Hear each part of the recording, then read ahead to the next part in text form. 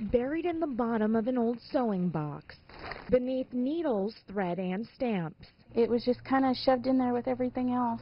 Paige Hess found an envelope. As I started looking at it, it was a love letter from the 1940s. The letter wasn't inside the envelope. Instead, Hess says the ink from the letter left a mark. I can't hardly write anymore without saying the same thing twice. I love you. Words from love letters on an envelope addressed to Miss Edna Mae Smith. From Private C.J. Skaggs. On the back, his full name, Charles J. Skaggs at Camp Robinson, postmarked September 3rd, 1941, Prescott, Arkansas.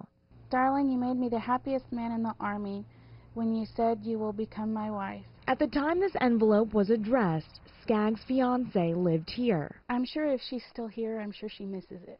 So I just want her to get it back. I think that their kids or their grandkids would, that's something they would really be able to treasure. Because if someone found a love letter like this, she'd want it too. This person held this in their hand at that exact moment that they had this emotion, and you can almost relive it with them. And Hess would like nothing more than to get this keepsake back into their hands. I think if I found Charles or Edna or even their kids, I think I'd just cry like a baby. Boy, so emotionally invested. All right, if anyone knows how we can connect with Charles J. Skaggs' family, maybe Edna Mae Smith and family, tweet us, HLN-TV, as well. And, you know, our affiliate on this one is KTHV, as we're trying to find out what happened here. You take a closer look at some of the clues. Charles writes, again, 1941, you heard it there, "Darling, you made me the happiest man in the Army when you said you would become my wife." And then you look at this stamp, clearly a 10-cent stamp with the word special on it. We looked through some archives and couldn't find this stamp. It could have been mailed from overseas. Stamps in the continental U.S. at that time, just 3 cents. Interesting facts as we look at this. Christy's with us as well.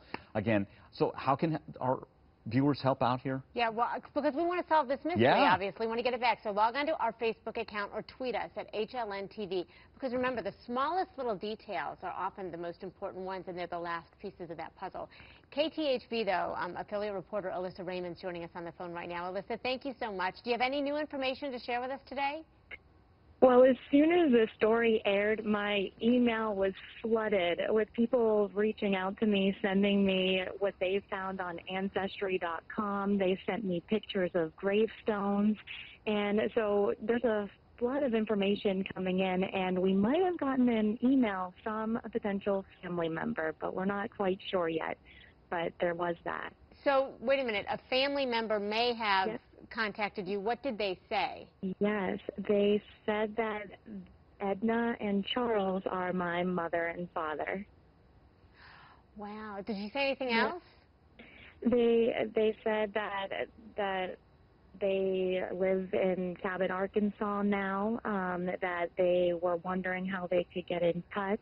So we connected the person who found the letter with this person, and we're going to see if it turns out into a match or anything. Okay, so if it does, I'm hoping your camera's going to be rolling, because I think everybody wants to see that, right? Absolutely. I told them to let me know when they meet, because we'd like to be right there with them. So we're not sure yet, but we're still waiting on pins and needles because it's such an exciting opportunity. Well, and the power of, you know, what people can do when they come together, and the power of the internet, too, to find these. Alyssa, thank you so much. We appreciate it. But, oh, my gosh. Could be mystery solved. Not only that, but really, does it not emphasize, again, the power of the letter? And how much we miss it. Yes. How much we miss it now. When was the last time you wrote a letter? It's been a while. What decade, yeah. No, we sent a lot of thank you notes, but other than that, you know, a letter, it's been a little while. All right, how about you? Could be mystery you solved. You haven't written a love letter to your wife? Maybe you should be doing that. I say it every day. Thank you. That's it. Coming up as I quickly get out of that.